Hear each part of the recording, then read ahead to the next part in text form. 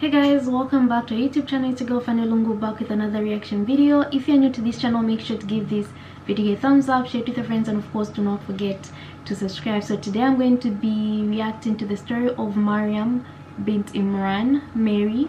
A big shout out to the person that suggested this. If there's something that you guys want us to react to, drop the link down below and we'll be more than glad to react to it. So without wasting time, let's get into the video. Bismillah, alhamdulillah, wassalatu wassalamu ala rasulillah wa ala alihi wa sahbihi ajma'in. Brothers and sisters in Islam, assalamu alaikum wa rahmatullahi wa barakatuh. Al-Imran are from the descendants of Sayyidina Ibrahim alayhi salam, and Al-Imran are the family of Sayyidina Isa alayhi salam, and that's the family of Zakaria alayhi salam and the family of Yahya alayhi salam. They are from the same family, the household of Al-Imran. Allah subhanahu wa ta'ala says, Allah chose Adam, Nuh, the family of Ibrahim and the family of Imran above all people, offspring one of the other. And Allah is all hearer, all knower. And one day the wife of Imran, she used to pray. These were very pious people, very pious people. The wife of Imran, she used to pray to Allah subhanahu wa ta'ala, never losing hope. It is reported that one day she saw a bird giving a little bit of food, bringing some food and flying in to feed the little chicklet. And when the bird put the food into the beak of its little baby and the wind blew, it took its wing and it covered its own baby. And she felt the desire to have a child at that age. She said, Ya Allah, grant me a child. Ya Allah, we are serving you. This is my husband. He is leading the people in prayer. And so on. Ya Allah, bless us with some goodness. And she continued praying. And Allah subhanahu wa ta'ala responded her call. But she had made a promise. Listen to what Allah subhanahu wa ta'ala says. Remember the time when the wife of Imran had conceived. She then made a pledge to us to say, Ya Allah, I am dedicating the child who is in my womb for your service completely. The child will not be doing anything else besides your service. Specifically, that means that this child will serve in the masjid. Which masjid? Al-Masjid al-Aqsa. In that time, they used to have men. They were devoted to the serving of the masjid. The wife of Imran, she was not thinking in terms of dunya at all. She wanted her child to go to the service in the Masjid al-Aqsa. When she delivered her child, she said, Oh my Lord, I have given birth to a female child. And females were not traditionally allowed to serve in the masjid. It was only for men. Allah subhanahu wa ta'ala says, Allah knows better what she delivered. And then Allah subhanahu wa ta'ala says, and the male is not like the female. What does this mean? This means that whatever male you would have delivered, that male will not be better than the female that Allah subhanahu wa ta'ala has given you. Because the female that Allah subhanahu wa ta'ala has given you is the best of the women in the world. She doesn't know, but Allah knows better. All what she knows is that she delivered a female. But Allah knows who this female is. And this female is Maryam alayhi salam. The wife of Imran, she is saying, I have given her the name Maryam, Mary. Who was this Mary? The mother of Jesus. May peace be upon him. She was now born. And this is what her mother had said. Subhanallah. I have given her the name Maryam. And Ya Allah, I seek your protection for her and for her progeny, for her offspring to come from Shaitan the accursed. It is reported that Rasulullah sallallahu alaihi wasallam says, when a child is born, Shaitan comes and pokes the child. He's jealous. So the child cries. So this is the interpretation religiously of why the child cries as soon as they're born. Obviously, from a medical aspect, there are other reasons, but the child is pricked. There were only two, whom that did not happen to. One was Mary and one was Jesus. Maryam alayhi salam, may peace be upon her, and the other one was Isa alayhi salam, may peace be upon him. Because the mother had already asked Allah to protect them from Shaitan, and Allah gave them that particular dua. The only woman mentioned by name in the Quran is the mother of Jesus. The only woman that has a chapter named after her in the Quran is the mother of Jesus. What an honor for her that Allah told her, you are the greatest woman that Allah has chosen over all of the world. What an honor that we as Muslims have to believe. Now what had happened? There was a problem as she was born. There was a problem in that whilst she was pregnant, the father passed away. Who was the father? Imran, the sheikh, the great sheikh. He passed away. When he passed away and the child was born an orphan. So Maryam was an orphan. Mary, may peace be upon her. She wanted to fulfill the promise for the child. There was a debate, who should take care of this child? So Allah subhanahu wa ta'ala tells Muhammad sallallahu alayhi wa sallam, you were not there when they had this debate and they drew lots as to who should look after this child Maryam, who should bring her up, under whose care. So the priests and the others, the religious people and the pious, they said, no, we all want. Each one was claiming the right. Let us draw lots. What happened? When they were quarreling, who should take care of Maryam? Brothers and sisters in Islam, Allah subhanahu wa ta'ala ordained for one man out of the whole family to take care of her, which is Zakaria alayhi salam, who was the prophet of the time. The majority of the scholars say that Maryam is the sister-in-law of Zakaria. Some other scholars say that she is his niece. So there is a bit of a difference of opinion here. But we know that they are relatives. You know what Zakaria used to do? Zakaria used to be the Imam of the house of Allah. And he used to spend the majority of the time there. And in order for him to take care of Maryam, he had to place her with him all the time in the house of Allah. Now there was something strange. They had kept her as she was growing up in the room known as a mihrab, is a little corner of worship. Every time Zakaria alayhi salam went there, she was engaged always in acts of worship, in remembrance from a very, very young age. And she used to clean and she used to keep the place tidy. And she was a person who was dedicated for the service of this place of worship. Very, very pious woman. Woman of the highest levels, but she was still a young girl. Every time Zakaria alayhi salam went, he would find something amazing. She had fruit that was not from the season they were in. So the fruit of summer was found with her in winter as fresh as ever.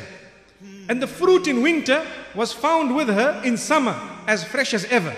And these are the things that were happening frequently. Because Allah subhanahu wa ta'ala says, whenever Zakaria would go and visit her, he would find with her rizq. So it's not once or twice. It's many times, frequently. And she is there in the room and this rizq is coming to her. So Zakaria alayhi salam asked her, where is this rizq coming from? He is wondering, who is bringing you this? I am the one who is taking care of you. And this is strange because this fruit, it's impossible to have in Jerusalem in this time of the year. What was the response of Maryam alayhi salam? She said, this is from Allah. And then she told him, Allah subhanahu wa ta'ala gives the ones he wants without any limits. She is giving him this wonderful lesson in rizq. See what she said. Allah will give you without any limits. Allah gives sustenance to whomsoever He wishes without account. Allah doesn't take into account that it is summer and it is winter. If He wants, He can give you anything. Now these were miracles that were happening at the time. What makes Maryam so special, and Allah subhanahu wa ta'ala says that she's an example for those who believe, وَمَرْيَمَ بْنَتَ عِمْرَانَ. He doesn't say Maryam, the mother of Jesus, peace be upon him. He just says Maryam ibnat Imran. What is the wisdom of that? That Maryam's greatness is not necessarily tied to Isa alayhi salam. She's not just a woman who's great because she happened to be the mother of a prophet. She's recognized as a woman who perfected her faith, as the Prophet ﷺ mentioned her. She was great because of who she was, and in fact her name is even mentioned more than the name of Isa alayhi salam in the Quran because of how great she was. And this young girl loved to worship Allah subhanahu wa ta'ala. This woman ate, breathed, drank the dhikr of Allah subhanahu wa ta'ala, the remembrance of Allah subhanahu wa ta'ala, even as she was a young girl. And so Zakaria alayhi salam would come, find her in ibadah, find her worshipping Allah all the time. And Allah subhanahu wa ta'ala speaks about various miracles that occurred when she was still very young, as she was being prepared for something very, very great to happen. When she was still quite young, growing up, Allah subhanahu wa ta'ala sent a message to her via the angels. And the angels told her, "O Maryam, Allah has chosen you." O Maryam, Allah has chosen you and cleansed and purified you and made you above all of the women of the world. So the greatest woman to ever walk on the face of this earth is the mother of Jesus, and that is Maryam alayhi salam. Allah has made you one who will worship Him alone. So you are pure in every way, purified in your reputation, purified in your character and conduct, but above all, purified in your worship. It will not be rendered for anyone besides your Maker. Therefore, O Maryam, we want to inform you and instruct you. Submit for your own Rabb, the one who made you. And find yourselves from the ones who bow down and from the ones who are prostrate solely to their Maker. So Allah says, this is the news and the information of the unseen that we are giving you. We are telling you the true version of the story of Mary and Jesus and Zachariah and John and so of them. May Allah subhanahu wa ta'ala bless them all. So Allah subhanahu wa ta'ala says, after some time, she continued to worship Allah. And she was very pious. And she had her place of worship. There was a partition between her and those who would come from her members of her family. She was in her own corner. And Allah subhanahu wa ta'ala says, and mention in the book Mary when she withdrew from her family to a place towards the east. And she took in seclusion from them a screen. Then we sent to her one of our angels, and he represented himself to her as a well-proportioned man. And as she is there by herself remembering Allah, a beautiful man comes, a perfect symmetrical human being. Jibreel alayhi salam, Allah describes Jibreel alayhi salam as a perfectly symmetrical human being. She realizes she's all alone and this beautiful man comes. And before he can even speak, she looks at him and says, "A'udhu bir-Rahmani minka in kunta taqiyya." I seek refuge in Ar-Rahman, the most merciful, from you if you have any consciousness, piety or fear of Allah subhanahu wa ta'ala. And he, the angel, said, I am only the messenger of your Lord to give you news of a pure boy. And she said, how can I have a boy while no man has touched me and I have not been? So far the video is interesting. I want to ask something. Some of you know better than me. Some of you are just watching this for the first time as I am. How do you tell when you come across videos? How do you tell this is the actual truth or this is just what can I say? I mean, stories have different versions. How do I know this version is the truth, that version is not, the other version could be or could be holding some truth? How do I differentiate when I'm reacting, when I'm watching? And I don't know. I'd really love to know, because you can sit here, listen to this. People speak in a way that they'll convince you. So how do I sieve out or seek out the truth?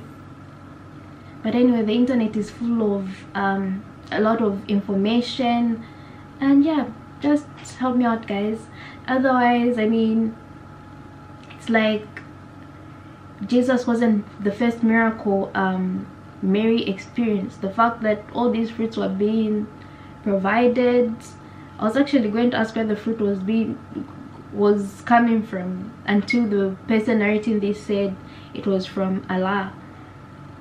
Otherwise, one thing I'd have to agree with is God is going to bless those that He knows deserve it. Should I say deserve?